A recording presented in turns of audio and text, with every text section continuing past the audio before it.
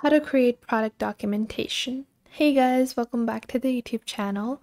Today we will be taking a look at how you can create a product documentation for your software as a service using Document 360. So click the link in the description to get started now.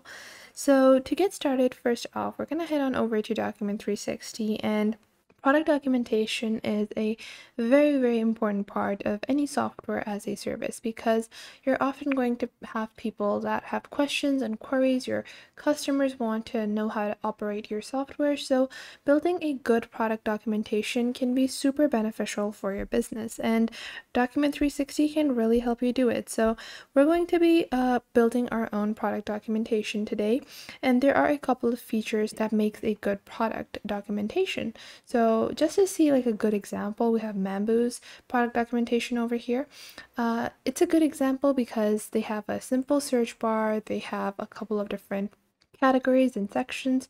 So in these categories, you can click on any category and they have multiple different articles within those. So it's simple, easy to navigate, and it's very clean. So that is a good example of a product documentation, and these are some of just the key features that you need to have. You need to have a search bar. You need to make sure your categories are easy and comprehensible to your users and they are actually relevant to your users. So to get started, I'm just going to head on over to Document 360 and click on Sign Up over here. Once you click on Sign Up, you just have to enter your basic information. So that is it. I'm just going to enter my basic information, and this is my account over here. I have already done that. So just enter your information and your account will be created. Now I have a sample that I'm building. So I'm going to build it step by step. It's currently totally empty. I haven't named it or anything, but we're going to begin by building our product documentation for our software as a service. Now, the software as a service that I have is actually a email marketing software. So it basically enables people to automate their emails, and they will be able to, send their emails. So this is our software as a service that we're going to be creating our product documentation for. Depending on your software, you're going to create different categories. Mine are going to be based on a email marketing software. So it's kind of like MailChimp or Sendinblue. It is called Mail Center. So that's what I'm going to be creating in my little sample for. So currently I'm on the free plan of Document 360, and if you take a look at their free plan, you have 5 team accounts and you have a knowledge base version. Then you have their startup version, which allows you to create more customizable product documentations with unlimited articles. Now, with the free version, you have 50 articles, then you can upgrade to unlimited articles, but 50 articles is usually more than enough for you to be able to display all of your information, but if you need more, you can get more as well. And you also have custom domains with SSL and custom branding as well. Then in the business version, it starts at $249, where you have integrations, extensions, notification, custom pages, and so much more. And then the enterprise version starts at $499, where you have everything as previously stated, with audit login, localization, workflow, ticket deflator, custom email domain, and link analyzers as well. So we're going to begin building our product documentation. So you can see this is going to be your home page in your knowledge base. So knowledge base builder. So first off, you can click on your homepage builder to customize and create the appearance of your actual product documentation. I'm going to first build the knowledge base, then I'm going to build my homepage. So over here, you will be able to see documentation and drive. So in your documentation section, you're going to first off create your new category. This is going to be a folder. I like the folder type, and then I'm just going to enter the name.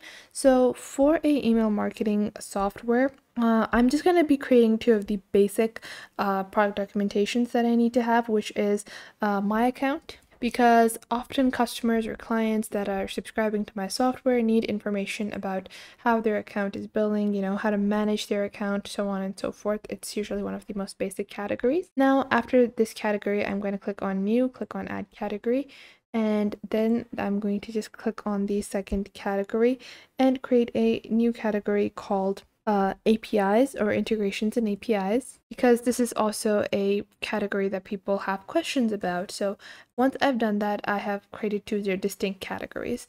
Now for my product documentation, I'm going to begin adding articles within this. So first off, I'm just going to click on select the specific category, then I'm going to click on add. And if you previously have created any kind of articles, you can upload those, but I'm going to click on add article. And you can make this from a template as well. If you have, created a template, you can click on copy existing or link existing, but I'm going to click on create a new article. And my article name is going to be how to upgrade my account. I'm going to click on create. This is just an example article. Usually in my account section, you want to add something like how to sign up. That's like usually a very basic question. So if you want to keep it simple. So how to sign up, now I'm going to click on that.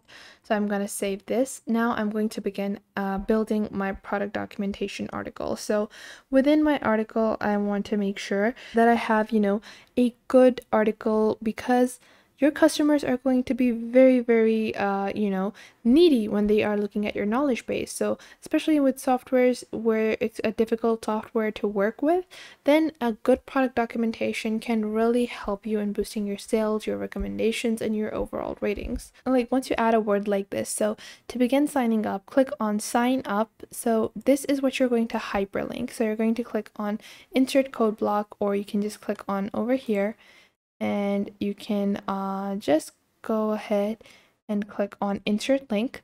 Then you're going to click on search and link to existing article, or link to existing heading, or to URL. So open a new tab and you're going to click on URL, and you're going to enter the URL of your sign up page. So whatever is your sign up page, you're going to enter the URL of that. So let's say I have a Wix website and I want to link to the sign up page. This is just like a sample, but I'm just going to paste that over here and click on OK. Now, once I've done that, I'm just going to, once I've, added my hyperlink, so this is how it's going to show up. You can see on the right side as a preview of how it's going to show up as your product documentation. So don't worry about it looking, off, or it looks weird when you're typing it in. You can see a preview as well. So after that, you're going to continue on, adding your article, finishing your article. I'm just going to just leave this sample over here for now. I'm going to finish this later. Now I'm going to go into integrations and API. So this is my second category, and I'm going to begin adding my article, which is going to be a new article as well.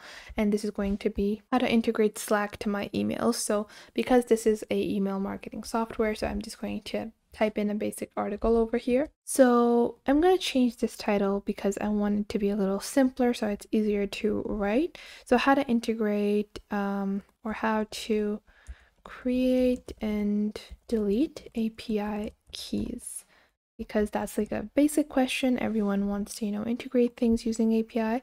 That's like a more general one that's applicable to more things. And I want my product documentation to be very applicable for my customers. So I'm just typing this out. I've typed out quite a bit. So now I'm going to show you guys how to enter your images. So because with any kind of software, you want to be able to show your customers that you're actually, showing them visually how to get what they need, how to do what they want to do with your software. So for that, images can be amazing. And you're going to click on insert image. You can click on upload.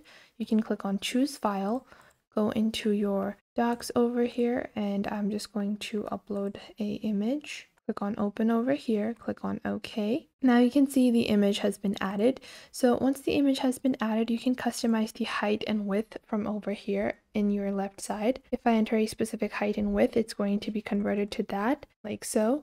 So whatever height and width you want, I'm going to leave it at the original image size.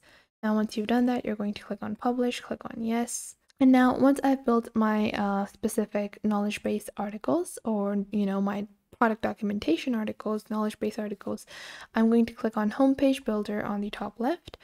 And now I'm going to change this into a bit more of a relatable one like Mambu has over here.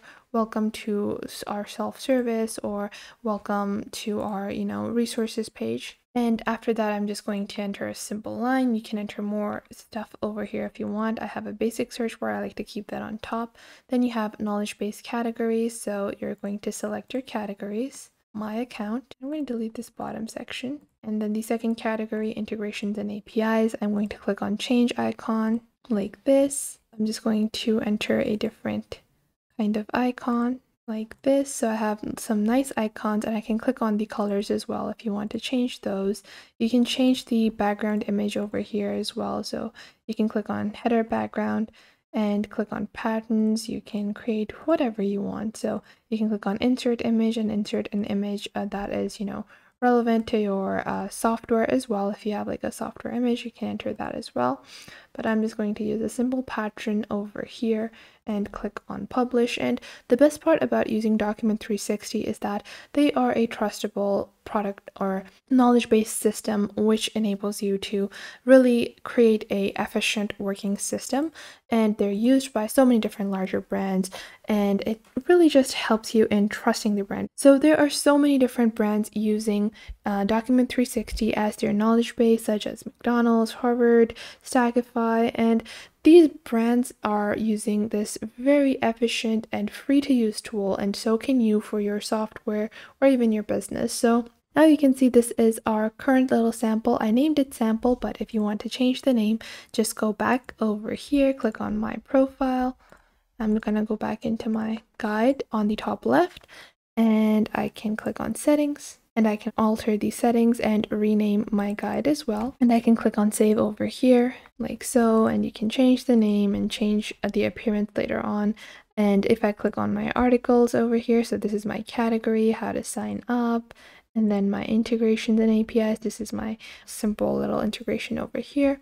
So you can see our image has been added, and it's simple, efficient, and an amazing way for you to build your product documentation. So I hope you guys found this video helpful. Make sure to leave a like and click on the link in the description to get started with Document 360. Plus, if you want to build a killer product documentation, make sure to check out their article. Document 360 also has an article on how you can build your own product documentation for your software, so check that out as well. And I will catch you guys in the next video.